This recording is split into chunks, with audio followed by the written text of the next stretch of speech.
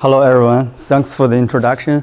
And before my talk, I would like to give a short introduction to you of my institute, the DCS Center. The Data Assurance and Communication Security Research Center was founded in 1980, and I think it's 1 year later after the establishment of COSIC. And the DCS Center is the patent holder of the SM series algorithms of China. And we have more than 60 staffs. And our research covers cryptographic algorithms, cryptology engineering, and system security and identity management. And this is our campus at the University of Chinese Academy of Sciences. So if anyone would like to visit Beijing or have some collaborative work with us, you can just contact me. So I'm going to talk about automatic symmetric key cryptanalysis with constraints. And the content of this talk comes from many researchers, but I'm avoiding to insert the reference inline. So I just list the references at the end of the slides. So first, why we need automatic symmetric key cryptanalysis. When we design a symmetric key cipher, there are a lot of characters to be considered. First is the functionality, security, and its implementation area, its latency, energy, power, and some others. This is due to the diversity of the application scenarios. For example, in the on-vehicle networks, we want the algorithms to be of low latency. And in some medical implements, we hope the power, the energy consumption is low. Otherwise, we need to recharge it frequently. And in the RFID tags, it cannot consume too much power because the energy is extracted from the electromagnetic field of the readers. So it's impossible to have only one cipher to satisfy all the requirements of all applications. Here is a list of the lightweight ciphers designed in the past 20 years. This is extracted from Alex et al.'s work of the state-of-the-art in lightweight symmetric key cryptography. What's worse is that for every single cipher in this list, it can be a family of ciphers. Take the Simon and Spike, for example. For each cipher, there are 10 versions with different block size and key size combinations. So in short, for cryptanalysts, there are many ciphers to be analyzed. And for designers, designing one single cipher, it is equivalent to analyze many ciphers with the same structure, because the designers need to identify the optimal parameter choices. So in general, we have a lot of symmetric key ciphers to analyze. But for even one cipher, we have to consider all known attacks. And for even one known technique of cryptanalysis, it is a very tedious and time-consuming, error-prone, and sometimes boring task. So this is why we need automatic symmetric key cryptanalysis. And I would like to divide the techniques of automatic cryptanalysis into two categories. The first one is dedicated search algorithms. And Matisse algorithm based on branch and bound algorithms is representative. And the other type is the constraint programming based method, include mixed integer linear programming based method, set and satisfiability modulo theory based method, and classical constraint programming. And for dedicated search algorithms, they are generally implemented with general purpose programming languages like C or C++, or Java or Python. So it gives full control of the resolution logic and the representation of the data to the cryptanalysts. So its advantages is that it can be very efficient in some specific cases. For example, if we want to identify the optimal differential characteristic of the present cipher, it just takes several seconds if we use the optimized Matisse algorithm. But if we use mixed integer linear programming, it takes several days. The disadvantages of the dedicated search algorithms is that it's generally difficult and tedious for programming. And the performance is very dependent on the skills and the experience of the implementer. For example, the performances of Matisse algorithm implemented by different people can be quite different. And also it's bad for code reuse. When we try to analyze a new cipher, generally we need to re-implement it from scratch. For constraint programming-based method, it's easy for programming, and it decouples the modeling and the resolution process, which means that we can stand on the shoulder of giants because we have many available solvers. But maybe it's not flexible enough for some specific cases. Like Froder said that constraint programming represents one of the closest approaches computer science has yet made to the holy grail of programming. The user states the problem and the computer solves them. So in my opinion, the most important advantage of the constraint-based approach is that the decoupling of the modeling and the resolution process. It makes the analysis process descriptive. The cryptanalyst only need to describe the problem and then input it to some off-the-shelf solvers, and the solver gives the solution.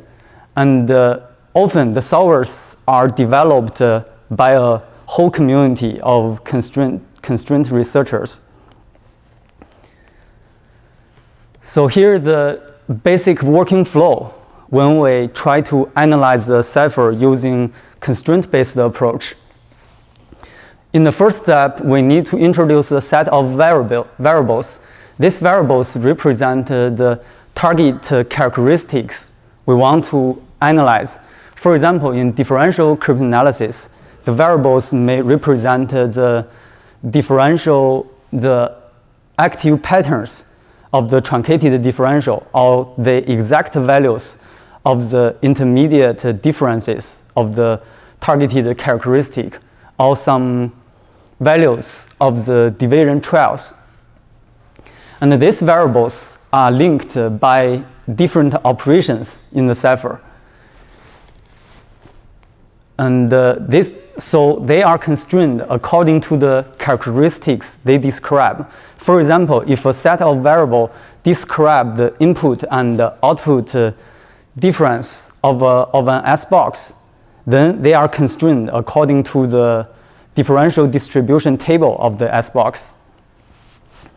In the next step, we need to describe the constraints between the variables with the languages that can be recognized by the technique we employed. For example, in the mixed integer programming paradigm, we need to transform the constraints into a set of linear inequalities. In the third step, we need to set up the objective function according to the problem. There are two types of problems. The first one is optimization problems. For example, if we want to determine the minimum number of active S boxes for differential linear cryptanalysis. And the second one is decision problems. We only want to know whether there exists a solution of the problem. For example, in impossible differential cryptanalysis, we want to know whether the given input and output difference form an impossible differential. And finally, we can solve the model using off-the-shelf solvers or optimizers. So to be more concrete, I would like to go through the procedures for cryptanalysis based on mixed integer linear programming. And I think Niki Muha is the first to propose to use mixed integer linear programming in differential cryptanalysis. And I think this work was done when he was in Leuven. So what is mixed linear integer programming? It's just a mathematical model, and we have a set of variables. In this simple case, the variables are x, y, and z, and they are integers, and they can take values only in this set, the 0, 1. Note that they are integers, not Boolean values. And this is the constraint. It's just 3 linear inequalities. And here is the objective function, which is to minimize a linear function. So here is an example. If we want to find some related key differential characteristic, truncated differential characteristic of AES in the related key model, then we can introduce a variable for every byte of the states and the key registers. Then the variable takes value 1 if the cell is differentially active.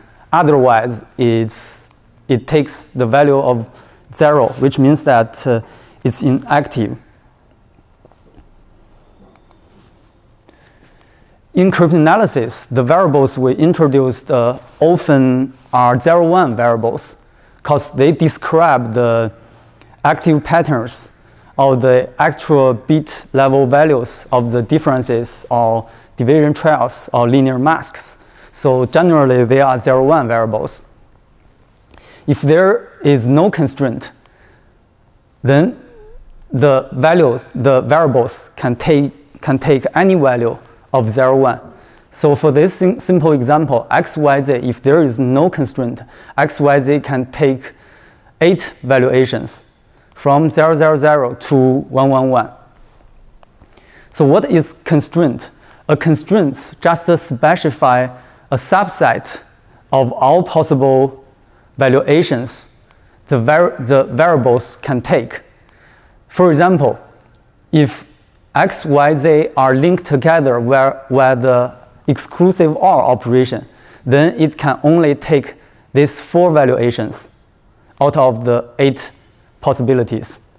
So a constraint is essentially specify a subset of all possible valuations. So the next step, we need to describe the constraints with proper languages. For MILP, this language is linear inequality because the solvers only recognize linear inequalities. There are 6 methods to convert a constraint into linear inequalities. The first one is cutting, which means given an impossible or invalid bit pattern, we want to remove it, cut it off from the feasible regions. So there is one generic method to achieve this. We can just read out the bit patterns into this template, and then this inequality can remove the 0, 1, 0, 1 pattern. You can check that the solutions of this inequality, only this pattern does not satisfy this inequality. So it is cut off by the inequality. The second method is convex Hall computation. In this method, we regard the bit vectors as some discrete points in high-dimensional spaces. And then we can compute the H representation of the convex Hall of these discrete points.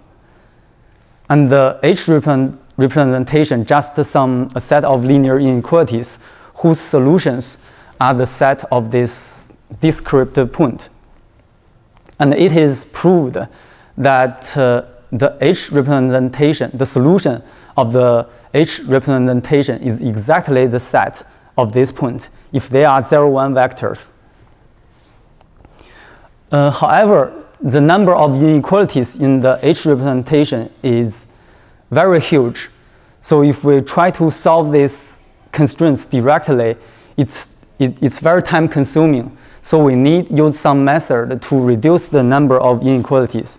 There are some generic methods which can, for example, for an 4-bit S-box, the H representation may contain about 300 inequalities. But after we reduce the number of inequalities, it can be reduced to around 30 ones. Another one is logical condition modeling. Sometimes we do not describe the constraint using a subset, but describe it using some conditions or natural languages. For example, we may want to ensure that when ABC equals 101, then D must be 1. This kind of condition also can be transformed to linear inequalities based on some generic method. We just read out the bits and construct the inequality in this template is okay.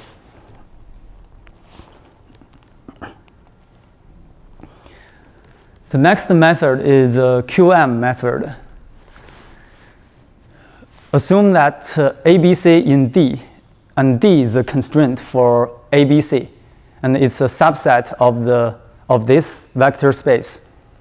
Then we can construct a Boolean function fabc such that it equals to 1 if and only if ABC is in D. So we can remove all invalid patterns by dictate that fabc should be greater or equal to 1. Then this remove all the impossible patterns. The question is, fabc is a Boolean function, but so how can we convert f to a linear inequalities?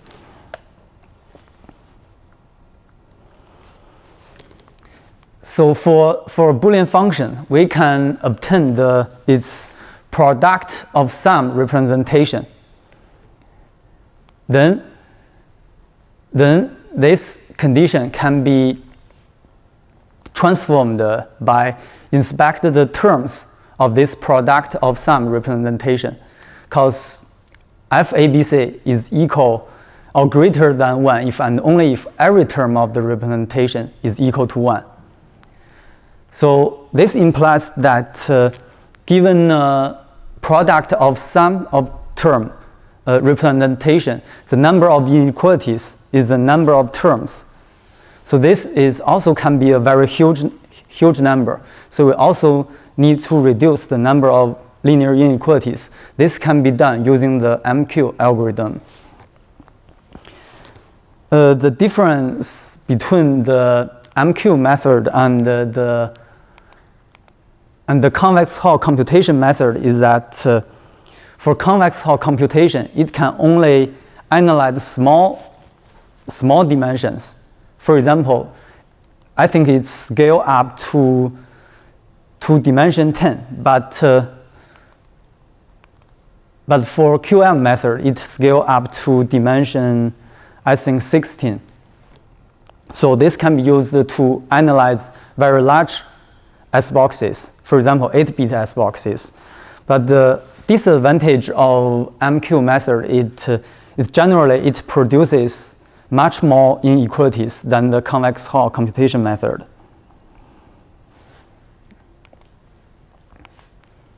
Another method is finite automata. we can convert a constraint into a finite automaton. For this example, we have two states, 0 and 1. And the state machine has an input.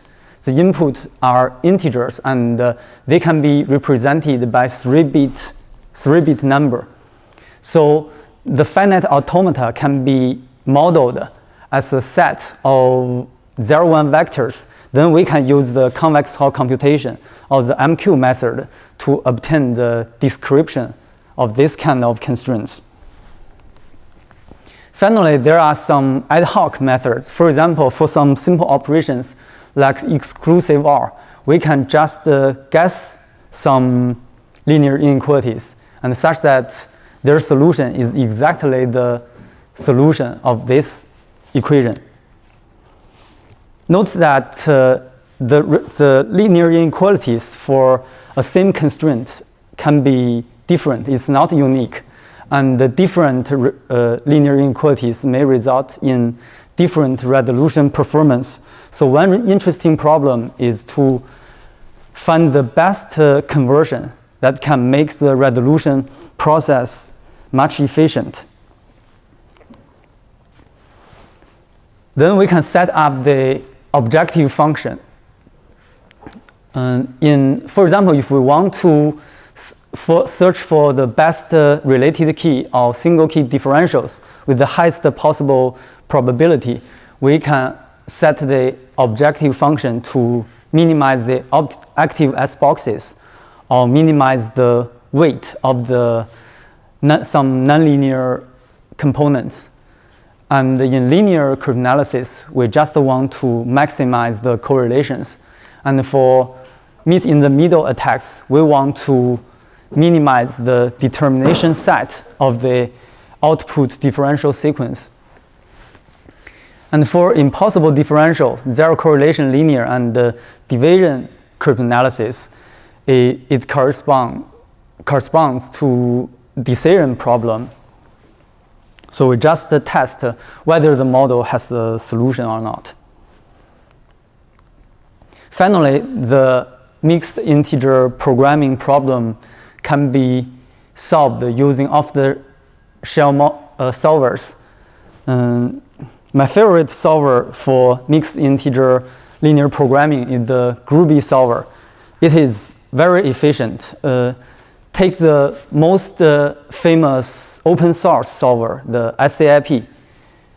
For some problems I tested, a model can be solved by SAIP maybe in several days.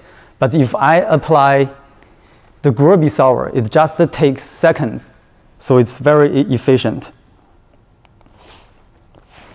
And here is the applications for mixed integer programming-based cryptanalysis. And here is a list of supported cryptanalytic techniques. We can use the MILP-based method for single key and related key differential cryptanalysis, linear cryptanalysis, or correlation cryptanalysis for some stream ciphers or mode, and impossible differential, zero correlation linear, division property analysis, and the DS and classical meet-in-the-middle attacks. And this kind of methods have been applied to analyze many schemes, including block ciphers, both SBox-based and ARX-based, and stream ciphers, authenticated encryption, and hash function. So its application range is very wide. And in our institute, we have prototype an MILP-based framework for automatic cryptanalysis. And here the architecture of the design. And the input is a domain-specific language used to describe the cryptographic algorithm. And we input this. It's like a kind of programming language that is dedicated for describe cryptographic algorithms. And then we have a DSL parser. This is used to convert the domain-specific language to intermediate representation, to symbol tables and constraint tables. Then this intermediate representation goes through the model builder to produce the desired mixed integer programming models. And this model is produced according to the cryptanalytic technique. For example, when we consider differential attack, it produces the differential model. And if we want to do division analysis, it's only produce the division model. And we also have some pattern iterators. This is used for generate some specific bit patterns. For example, in impossible differential analysis, we generally only consider input and output differences with Hamming weight 1. So we can iterate all these specified patterns and produce the corresponding models. Then these models can be solved using off-the-shelf solvers. This corresponds to the result of the cryptanalysis result. And here is an example. For the present cipher, it has 64 bits, and it's an SPN cipher, a layer of S-box and the bit permutation layer. And the domain-specific language to describe this cipher is listed here. And the first line is a programmer. It specifies we want to do bit-oriented analysis or word-oriented analysis, because we want to extract the actual value of the intermediate differences of the characteristic. So in this case, we specify it's bit-oriented. And then here are the components of the cipher involved. Here is the S-boxes, here is the S-box, and here is the permutation layer. This is the permutation table. And the S layer is constructed with 16 S-boxes. And finally, these components are linked together via these statements. For example, this means the PI goes through the S layer and produce QI. And then QI goes through the P layer, produce the input of the next round. And finally, we specify if we want to search for differential characteristics, we want to specify that the input difference is non-zero. So we can input this to the system, and the system will automatically generate models for differential cryptanalysis and division cryptanalysis, meet in the middle, or some other techniques. And this is for single key model. In practice, we can also specify the key schedule here. Then it can automatically analyze it in the related key model.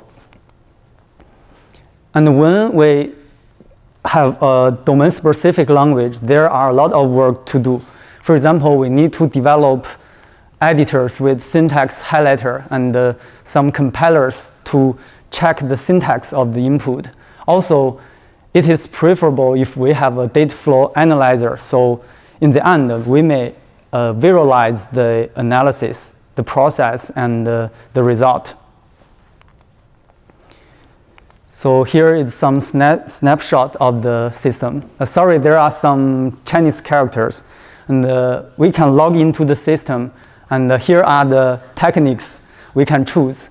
This is differential cryptanalysis and linear cryptanalysis, impossible differential cryptanalysis, zero correlation, and some others. Then we can input the domain-specific language of the target cipher here. And then we can press the compile button. And if the compiling process is successful, we can press the analyze button. Then it will return the result. Now we are working on some visualization process. We want to visualize for example, if we consider differential analysis, when the solver during the resolution process, the solution is constantly change. It's approaching its optimal value. Then it has some patterns. It's changing constantly. So we want to visualize it so we can have some intuitive understanding. And it is also very good for teaching students. And finally, I want to introduce some recent advancement in the area of automatic symmetric key cryptanalysis.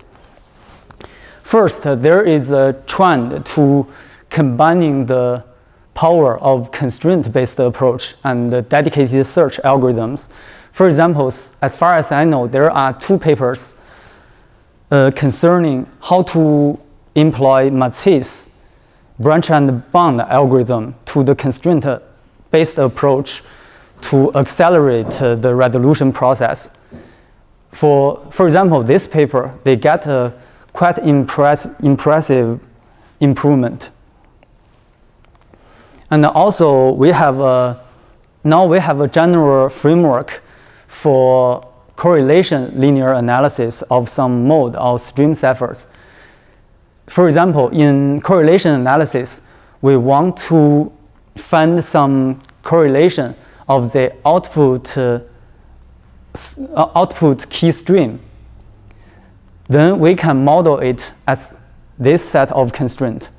Then we can use mixed integer programming-based method or some other set-based method to search for the characteristics. For example, we apply this to one of the finalists of the COSIC competition, and we identify a quite good linear correlation characteristic of the Morris authenticated encryption.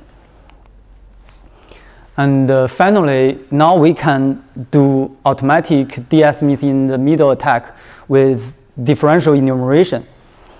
And in this approach, it's quite different from the previous ones, because in the previous analysis, we always introduce one type of variable for every cell of the state.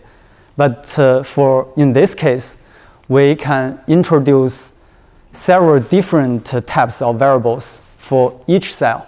For example, the different patterns means that they have different meanings, and every type of the variable has a different meaning. Then we can model the relationship between the variables with different types to produce some complicated analysis process. So this is my talk. Thanks for your attention. Any questions?